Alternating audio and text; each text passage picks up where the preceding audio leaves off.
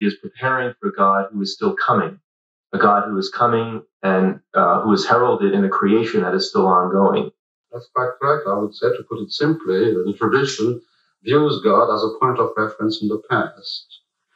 And with Teilhard, God is no reference in the past, is not to be identified with any point in the past, as if we keep diverging from him.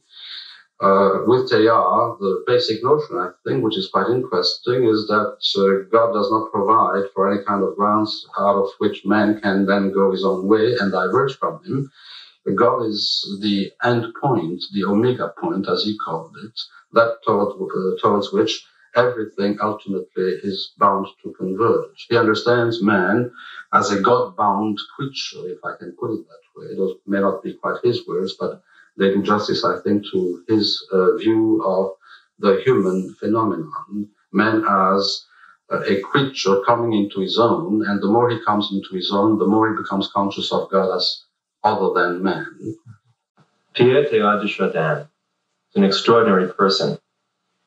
We are told of a story of his childhood.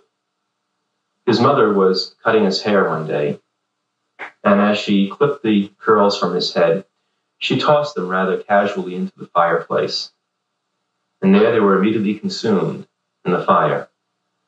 Young Teilhard cried. His hair was destroyed.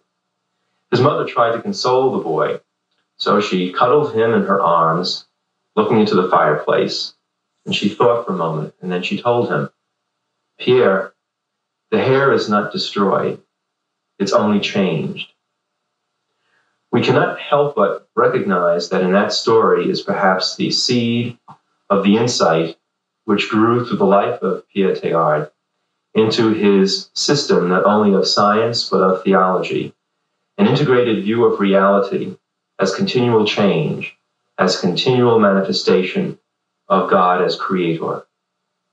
Let's take a look at some of his basic insights as represented in this photomation sequence based on the phenomenon of man and the appearance of man.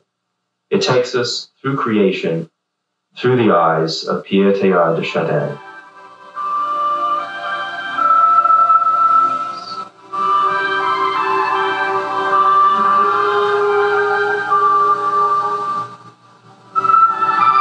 In the vastness of space, a seeming nothingness, yet there is something.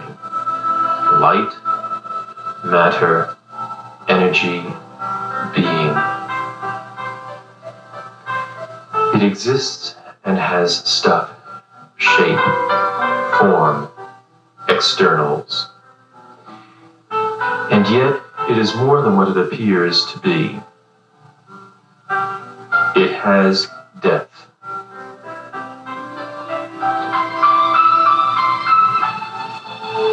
Reality has a within, an inner cohesiveness, which even when we lose ourselves in its midst, its inner reality, its nucleus, its meaning, its heart emerges. In the multiplication of recreation, even at the atomic level, there is always a synthesis which is greater than the mere sum of its parts. Something new and even unforeseen happens. What was a mass of atoms is now a new reality, the molecule.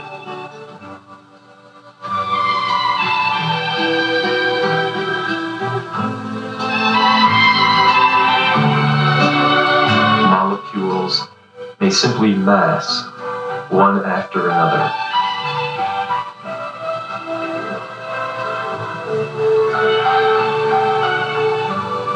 And yet, at a higher level of synthesis, there is a new reality, a new interiority that makes of them the megamolecule.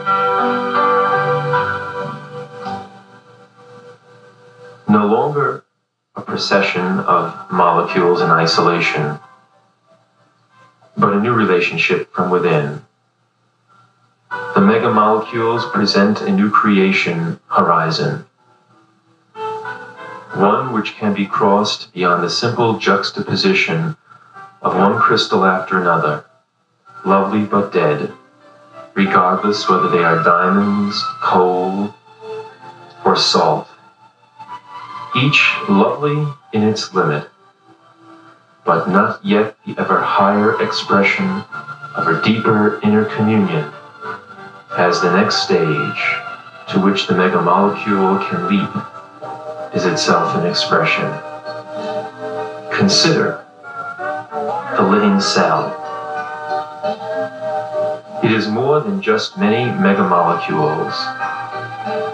It is alive.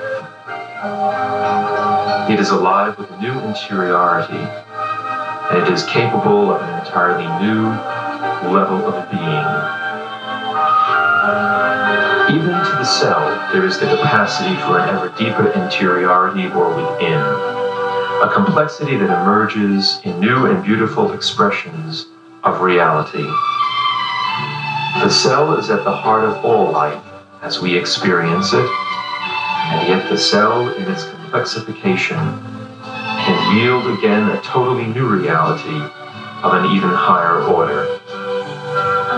We can only wonder at the universe that has come together from the smallest subatomic particles to emerge through transformation and realization of an internal capacity for being into the crowning jewels of the garden that in our solar system is the only paradise, the flower in its billions of expressions that is the earth's garment and nature's celebration. Yet the cell is capable of even more than simply life. There is a transformation of cells so extraordinary that in their new communion there dawns the reality that is thought itself. The very stuff of the star has come to self-consciousness. There is at last, in this self-consciousness, in this deep interiority, the living person, the human being,